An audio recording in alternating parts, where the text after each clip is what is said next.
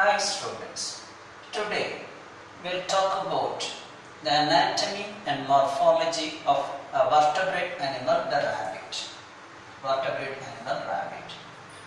So it actually belongs to, or it represents the chordates, that is the vertebrates, and the group Mammalia. You know, the mammals are the highest group in the animal kingdom. They show advancement over other animal groups.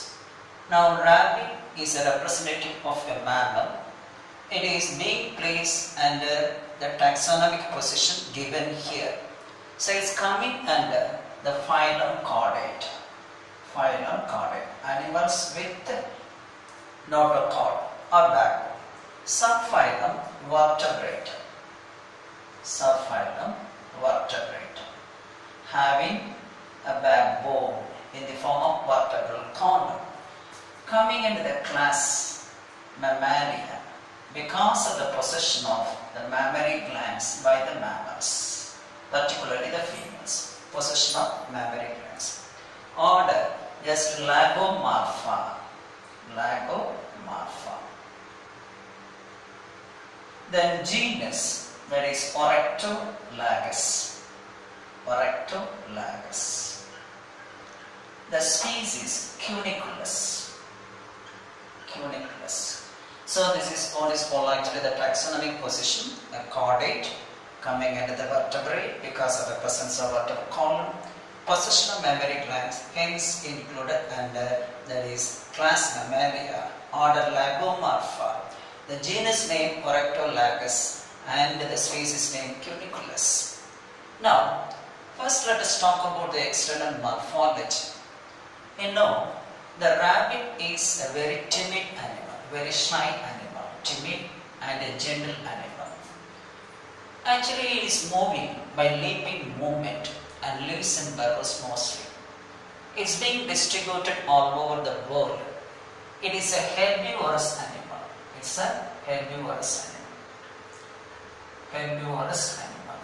Feeding on grass, the vegetables like carrot, lettuce, turnip, etc. That's why it's called as a herbivorous animals. Now regarding the morphology, let's take the various structures related to the external appearance. Number 1, size, shape and coloration. So what is the nature of the shape? What is the nature of the shape? The animal is elongated and cylindrical. Elongated and cylindrical.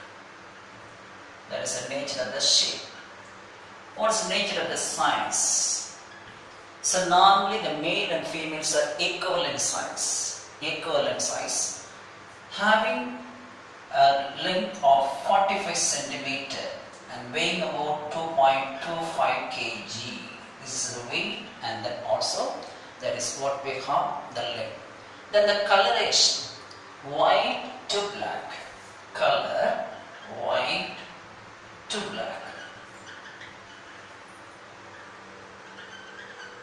Or and white in color, black and white. White to black or black and white. So that's about the shape, size and color. What are the divisions of the body? The body is divided into the following divisions. 1. The divisions of the body. 1. The head. This is number 1. Number 2. That is the trunk. Trunk. Number 3. Actually we have number 2, we can say also neck, because a short neck is present in all the mammals. So we will take neck also. Then the third one trunk, the last one tail. The last one tail. These are all the different parts of the body. Head, neck, trunk and tail. Now let's take the head region. What are the parts present in the head region of the animal? The head region of the animal. Now head is normally ovoid and flattened. Ovoid and flat. And anteriorly it is produced into a truncate snout. Now this is what is called the snout. The snout region. This is what is called a truncate snout. Truncate snout. See, the snout is normally cleft. Even there is a disease in the case of young ones because of a syndrome. What is called plateau syndrome we studied. Cleft palate, hair lip condition. Now the upper part, that is upper lip, is cleft in nature just below the nose. Hence called truncate snout. Now what are the structures present in the head region? Now it has a pair of external nostrils on the snout. A pair of external nails or nostrils. Now this one external nostrils, or we can say external nails. So on the top of the snout we have external nostrils or external nails through which only the air is entering into the respiratory passage. This is number one. Then there is a mouth. There is a mouth. There is a mouth with upper and lower jaws bounded by lips. Upper and lower lips. This is the next one. Then a pair of eyes. Now we have the eye region. A pair of eyes. Then presence of a pair of elongated large ear pinna. Ear pinna. Ear pinna. So we have the eyes, ear pinna.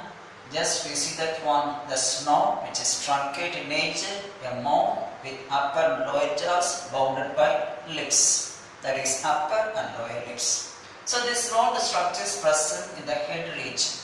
These are all the structures present in the head region. Now we have to go for the next one, neck. A short neck is present connecting the head with the trunk. Now this is what we have the neck. A short neck is present connecting the head with what is called the neck. The neck is followed by the trunk. The neck is followed by the trunk. Now this is the trunk region. The trunk is divided into two parts. Anterior thorax and posterior abdomen. Anterior thorax and posterior abdomen. Now in the case of female, on the ventral side, for just actually feeding the young ones, there are 4 to 5 teats or nipples. Nipples, 4 to 5 teats or nipples are present in the case of female on the ventral side between the thorax and the abdomen. Between the thorax and abdomen. That is about the teats. Let's go further, some other components. Now the trunk has a pair of forelimbs and a pair of hind limbs. Now this is the hind limb. The hind limb is normally longer in nature. Then we have the forelimb or foreleg. Forelimb or foreleg.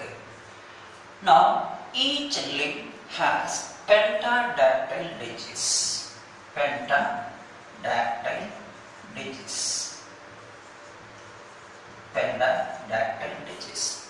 That means there are 5 digits and the digits are ending with the claws. So clawed digits are present in each limb. There are 5 digits, hence name pentadactyl limbs or pentadactyl digits. The meaning for that one, we have 5 digits. So we can say pentadactyl limbs or pentadactyl digits. The digits are ending with the claws. Now this is the claw. The digits are ending with claws. So that's about the limbs. Now we have to go further about other things. At the posterior end of the abdomen is present anus just below the tail. Just below the tail we have anus is present. Now in the case of female there is a transverse slit and that slit represents what is called vulva. This is nothing but external genital organ, genitalia of the female. So in the case of female, a transverse slit is present just actually for eliminating, for receiving what's called the sperm It is nothing but the external genital organ, external genitalia together called as vulva. That is in the case of female. Now in the case of male, there is a penis in the ventral side just below the tail. In the ventral side of the anus we can see. In the ventral side, just in the ventral side of the anus, we have penis in the case of male. So this is in the case of female, this is in the case of male. Now a pair of scrotal sacs are present in male. Scrotal sacs, one of the peculiar characters of mammals, scrotal sacs enclosing the testis. Enclosing the testis. So the testes are large in scrotal sacs in the case of male, and also we have penis in the ventral side of the anus, and female we have the aperture vulva. So these are all the structures present just normally, that is in the ventral side, vulva, penis, scrotal sacs, nothing but the testis, etc. Other things, and also a pair of hind limbs and a pair of forelimbs. The hind limbs are actually longer than compared to the forelimbs, they are short, and both are used for the leaping movement of the animal. Then the next one, integument. Integument.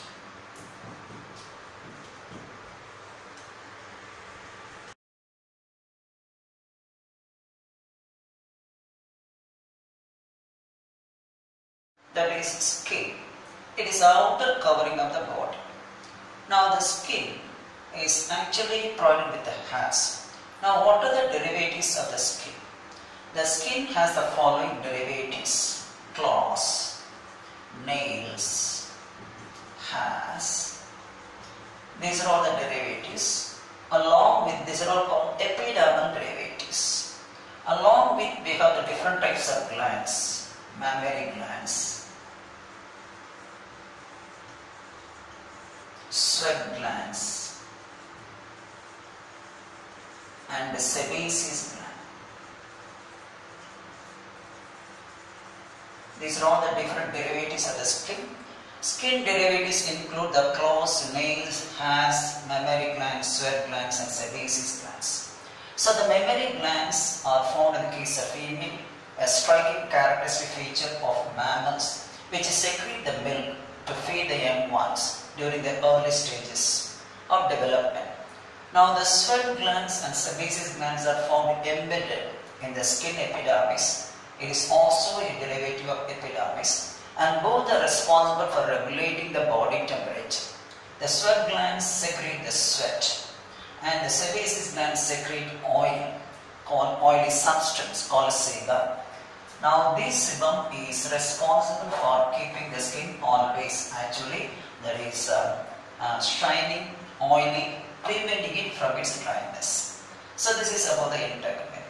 Then we have a short tail is present in the case of this animal at the posterior end of the abdomen. At the posterior end of the abdomen, we have a short tail. Now it is acting as what is called a signaling organ, which gives signal to other rabbits at the time of danger.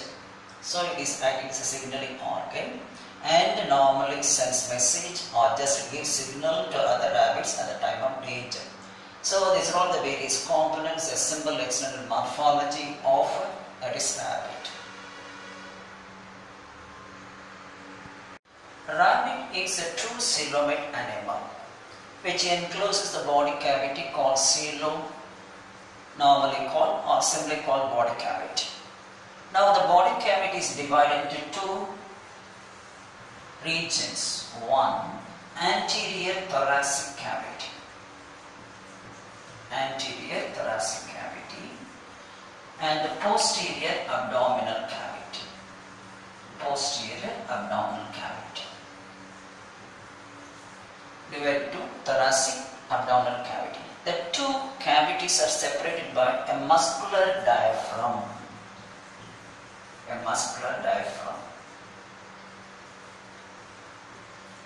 So this is the most characteristic feature of the mammals. All mammals are provided with a muscular partition lying between the thoracic cavity and abdominal cavity. This is one of the striking characters. Now what is the role of this diaphragm? The The diaphragm is responsible for breathing movements. So the breathing movements are brought about by the contraction and relaxation of the diaphragm muscles. Or we can say the breathing movements are brought about by the movements of the diaphragm. That plays a major role. If this diaphragm is torn, just actually punctured, there is no breathing is possible because it maintains a pressure in the thoracic cavity and its movement is responsible for the breathing movements, either inspiration or expiration. The next part of the lesson is the digestive system of rabbit. As the animal is herbivorous, it has a modified system for digesting the cellulose. Now, as a general rule, in the case of vertebrates, the digestive system consists of two components, one the alimentive canal, another one digestive glands.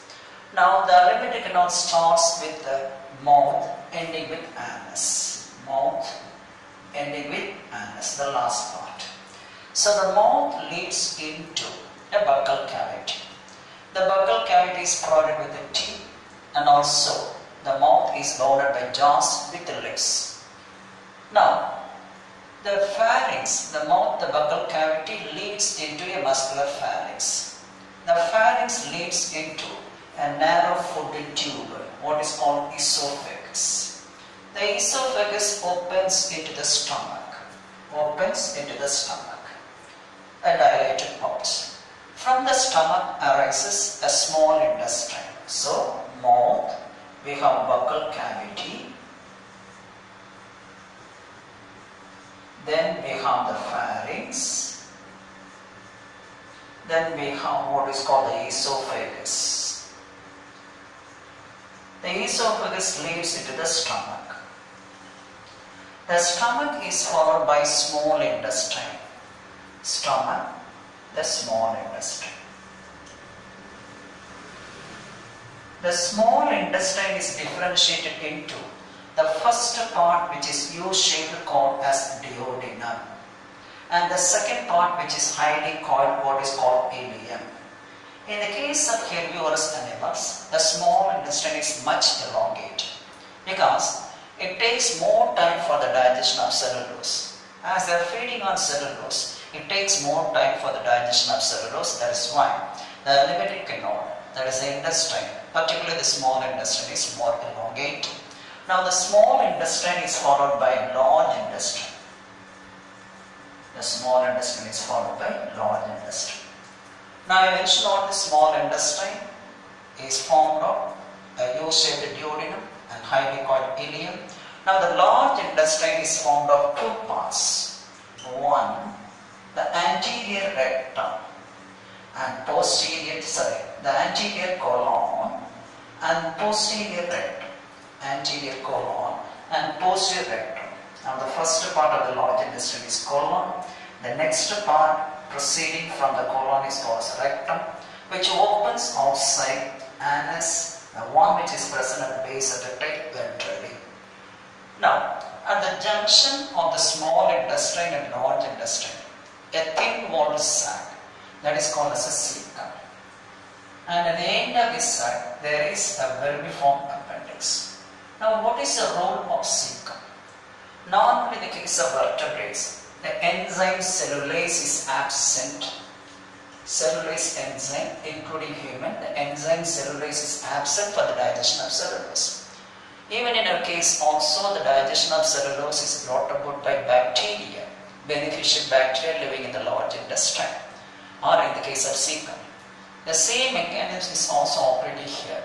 So the function of the cecum is to digest cellulose, and that is being done with the help of bacteria. So cecum is a thin walled sac present at the junction of the small intestine and large intestine. It is concerned with the digestion of cellulose with the help of bacteria for living there. That's about the alimentive canal. The following are the digestive glands associated with the alimentive canal. Number 1. 4 pairs of salivary glands. 4 pairs of salivary glands open into the buccal cavity. we have only 3 pairs of salivary glands. Then gastric glands present in the stomach. Gastric glands present in the stomach. Then intestinal glands present in the intestinal wall. Intestinal glands. But the major glands are one, liver, another one, pancreas. These two are the major glands. Now the liver is formed of 4 lobes. Now this is the liver. This is the liver. And it secretes a secretion called bile. The bile is stored in a sac-like structure what is called gallbladder. Gallbladder. So from the liver there is a duct, what is called the hepatic duct, and from the gallbladder there is a duct what is called cystic duct. Both join together to form a common bile duct. This is a bile duct, which carries a secretion, namely bile, from the liver to the small intestine. Then the next one, pancreas. It is a leaf-like gland located in the loop of the duodenum. Now this is pancreas. This is pancreas, secreting the pancreatic juice, which plays a major role in the secretion of the various food materials. So these are the glands present in actually the organism.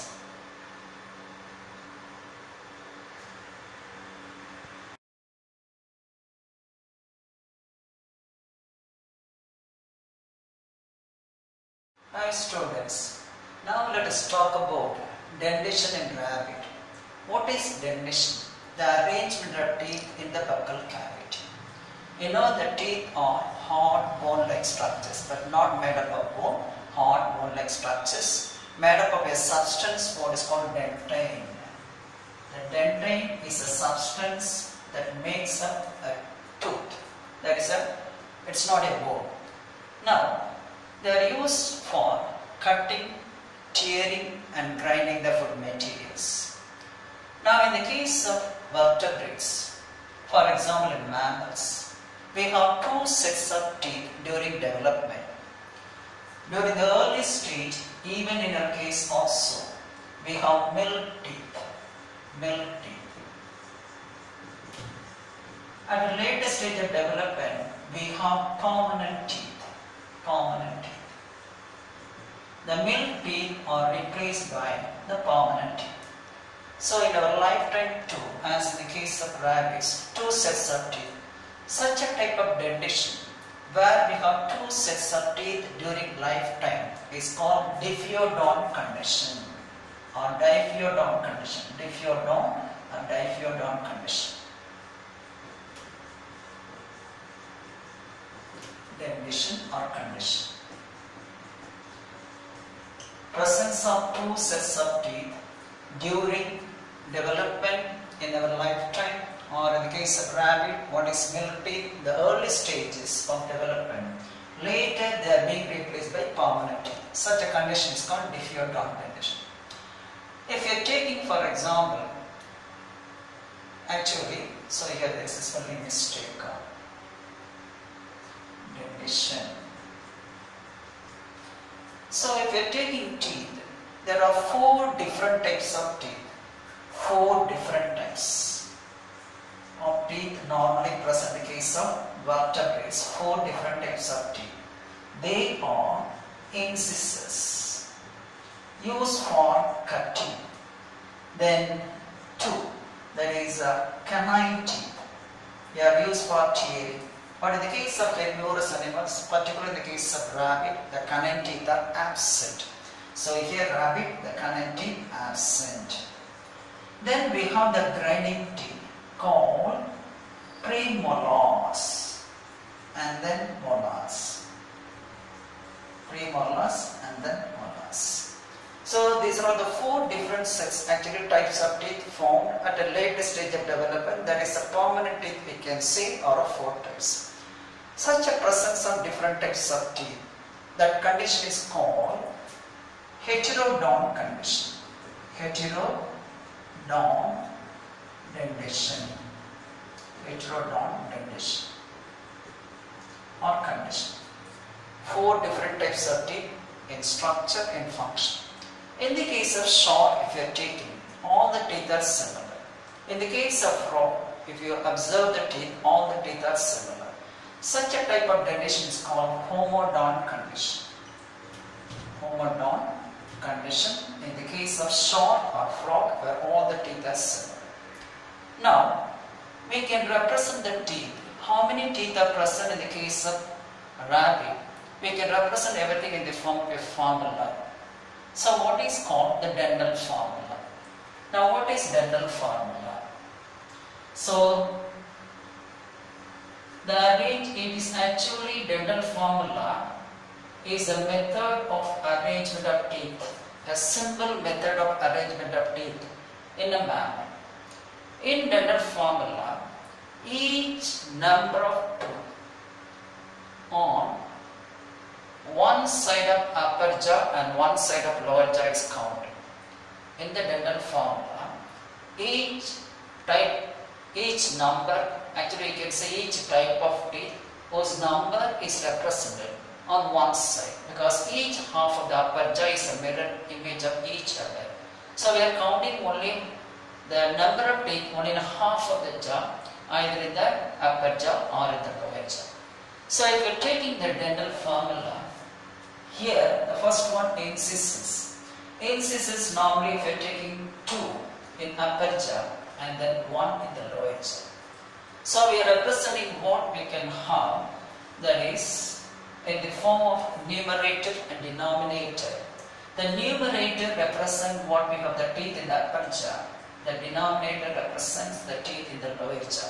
As per the incisions consent, I stands for incisor. There are 2 incisions in the upper jaw, you see that one, and 1 in the lower jaw, each half. So it is represented as 2 by 1.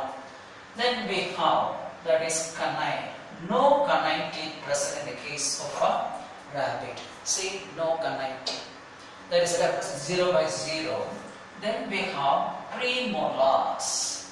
In the upper jaw you can find there are 3 premolars. I represented, you see the number 3 premolars. Whereas in the case of lower jaw, we have only 2 premolars. So 3 by 2. And then, if we are taking what is for the molars, and in both the cases, upper and lower jaws, both have molars 3 by 3, 1/2 3. If we are just taking the dental formula together, 2 0 3 3, then 1 0 2 3. So if you are not, that means in the case of upper jaw, we have actually 8 teeth in 1/2 and then 6 teeth in 1/2 of the lower jaw. If it is multiplied by 2, we are getting what is called actually 16, 12. So totally we have 28 teeth are present in the case of rabbit. So we are taking only 1/2 of the upper jaw, 1/2 of the lower jaw. So 1/2 we have 8. So 2 halves we have 2 into 8, 16. And likewise in the lower jaw we have 1/2, 1 0 2 3.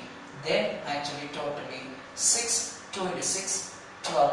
Total number of teeth in the case of rabbit 28. This is the dental formula, a method, a simple method of arrangement of teeth of a mammal.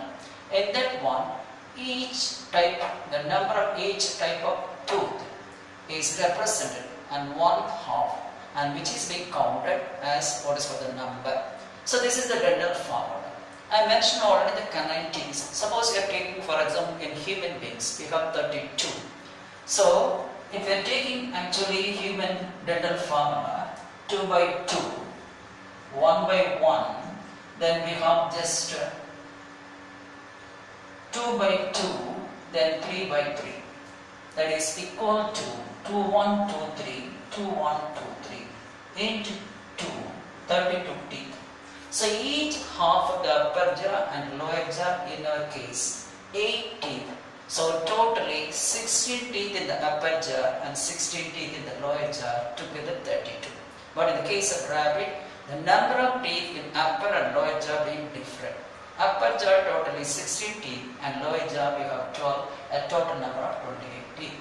Then, so I mentioned about the canine teeth is abs. The space between what is called the incisors and the premolars. The space between the incisors and premolars both in upper and lower jaw is called diastema. It's a peculiar character in the case of that is rabbit. So diastema is a space present between the incisors and the premolars in the case of rabbit. So normally it helps in mastication and chewing of food. It helps in mastication and chewing of food.